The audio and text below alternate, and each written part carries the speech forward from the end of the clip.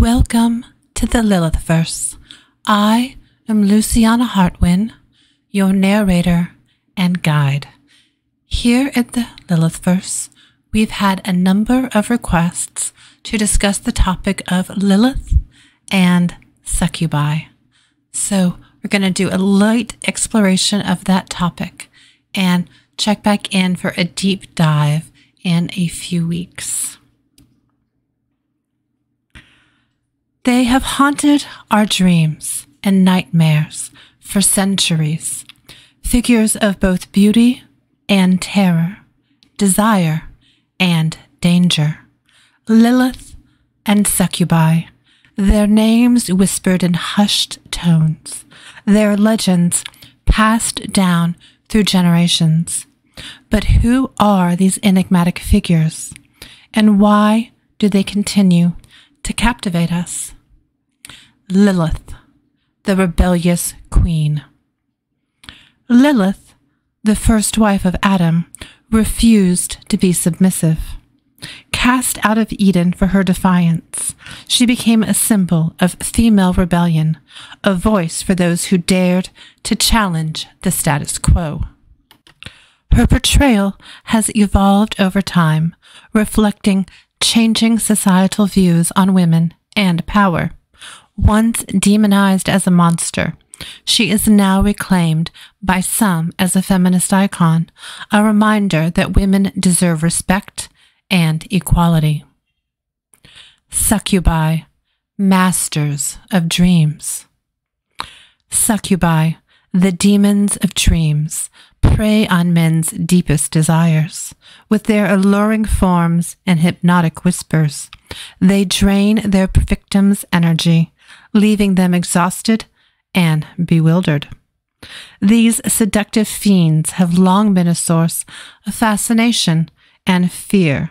They represent the dark side of desire, the consequences of unchecked lust, and the vulnerability of men to their own primal urges. Lilith emerged from the shadows millennia ago, first cast as a demon.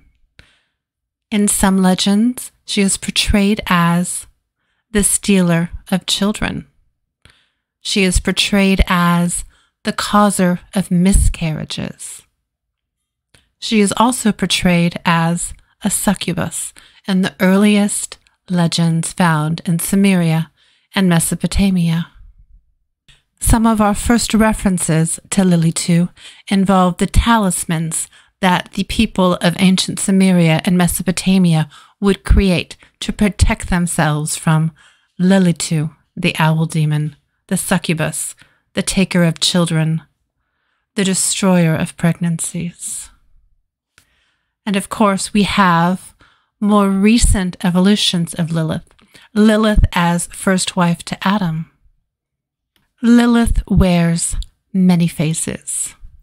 She assumes many guises, and she may appear to you in one or many of those guises. But does that mean that Lilith is merely a succubus? Both Lilith and succubi share certain traits.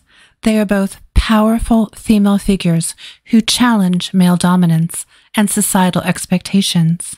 They both wield their sexuality as a weapon, captivating and manipulating men through their undeniable allure.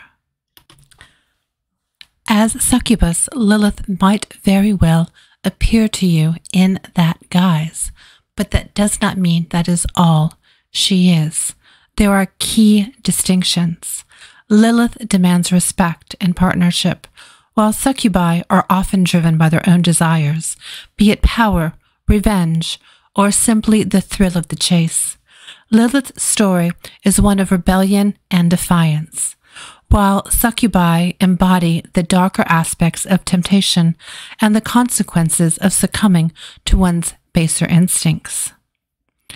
Evolving portrayals, reflections of our times. The portrayals of Lilith and succubi continue to evolve in the modern world, reflecting our changing anxieties and perspectives on sex, gender, and power. In some context, they are seen as cautionary tales, warning against the dangers of unchecked desire and female autonomy. In others, they are embraced as symbols of liberation and empowerment, reclaiming their sexuality and defying societal constraints.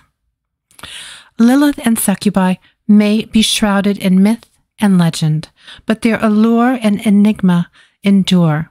They challenge us to confront our own fears and desires, to question societal norms, and to recognize the power and complexity of the feminine.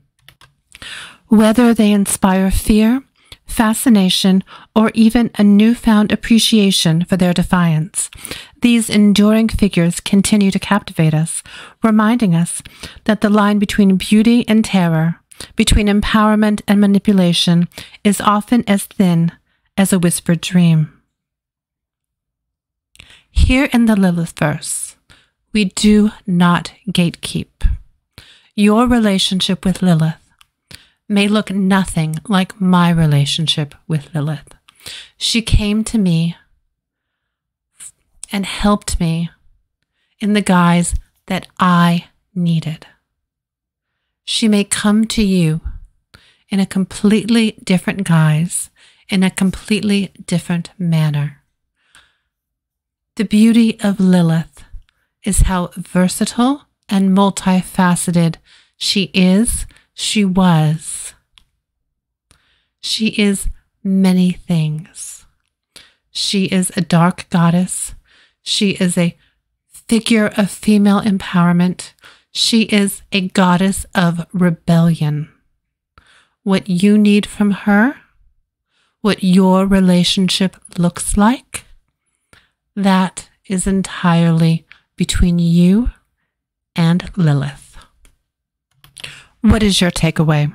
What do you think of Lilith and succubi? Do they represent the dangers of female power or the potential for liberation?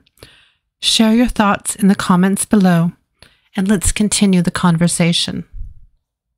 In the near future, we'll be doing a deep dive into the earliest days of Lilith, when she emerged in ancient Sumeria and ancient Mesopotamia as a dark owl demon who haunted the dreams of men and led them astray and into temptation.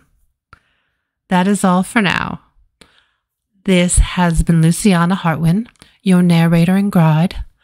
Thank you for joining me here in the Lilith Verse, and I hope to see you back here again very, very soon.